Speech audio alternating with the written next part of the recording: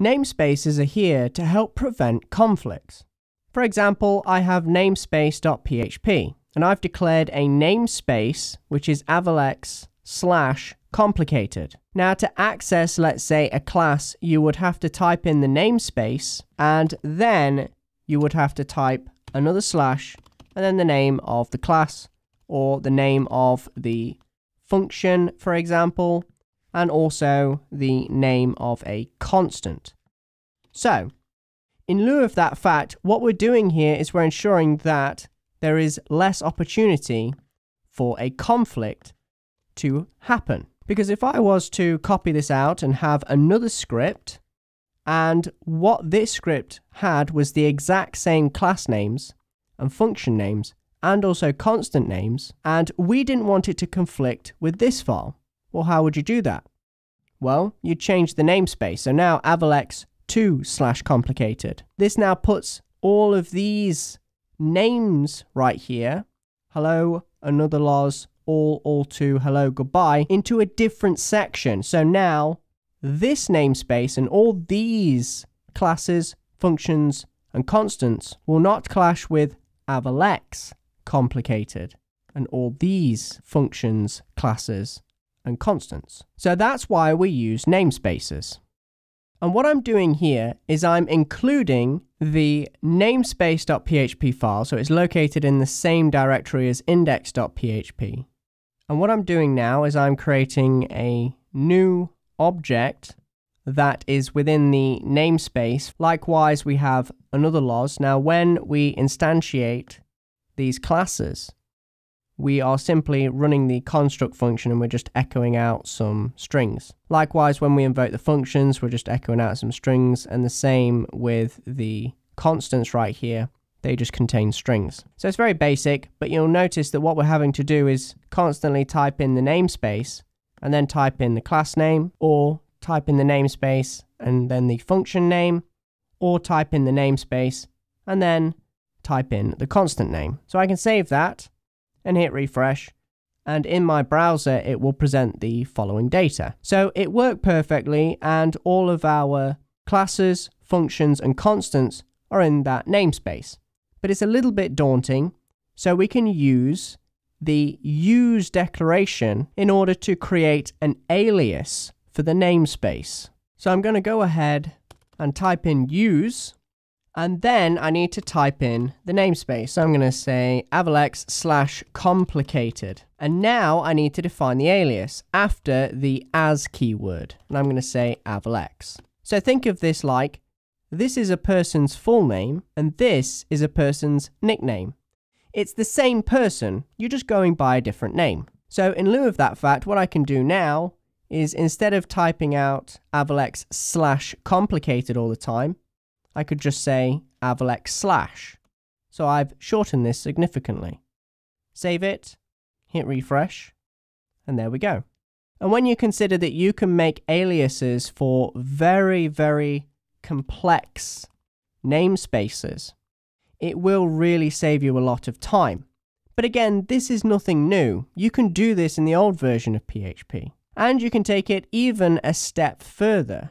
So let's take this case an example. Now we're going a step further. I'm still including the namespace PHP file, and we're still invoking the same classes, functions, and we're also pulling out the same values of the constants as well. But the difference this time is the fact that we are targeting a specific class, function, or constant within the namespace. Now you'll notice here that on the first line, let's start with the hello class. Well, what I'm doing here is I'm targeting the namespace, and then I'm targeting the class that resides in the namespace. Now you'll notice here that with object, I can just say create a new instance of hello. So I didn't need to put the as in here.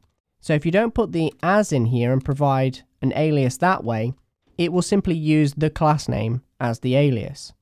So instead of writing all of this out, like so, I just have to write out the alias hello. However, you can provide your own custom alias for a specific class. So I can target that class within a specific namespace, use the as keyword, and then I can provide an alias. So instead of writing all of that, I can now just write AL.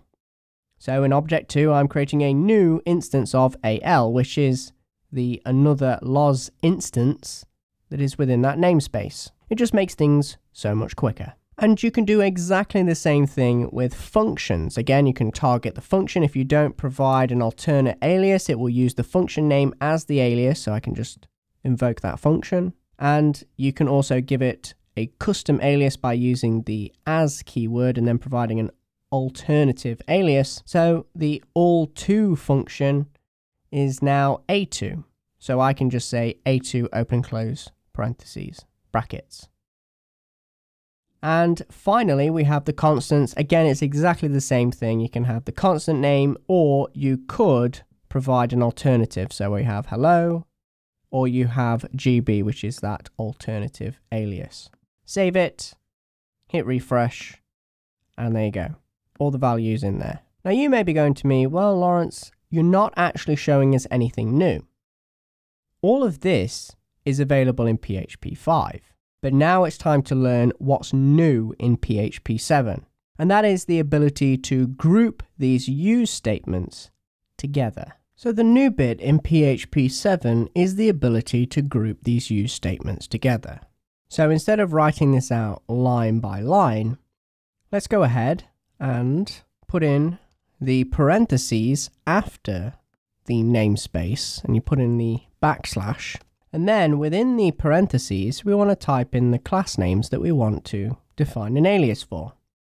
Well, the first one was hello. And again, if I don't use the as keyword, it will use the class name as the alias name. Then I can put in a comma and I can provide another class that I would like to provide an alias for.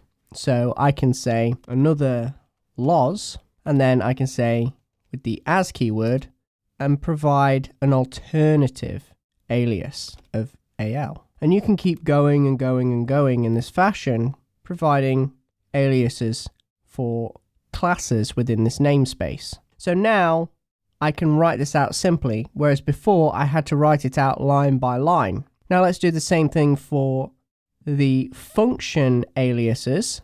It's exactly the same thing, where you declare, first of all, the use statement, then you say you want to create an alias, or in our case, aliases, for functions within this namespace. And then within the parentheses, you want to provide all of the aliases that you'd like to provide. So for example, all, well, then you can just use that name, all. All2 can have the alias of A2, like so. And then we can also provide some aliases for constants. So you say use const, and then you provide the namespace that contains your constants. And then all you've got to do is go ahead and say hello. I didn't provide any as keyword, so we can just use that as the alias name. Goodbye uses the add as keyword, and we can say GB, so we can use GB to call back that constant. So I can go ahead and save this now, and then I can hit refresh in the browser, and you'll notice we get the results exactly as expected with no errors. So this makes a nice change in PHP. It makes things more efficient and more in line.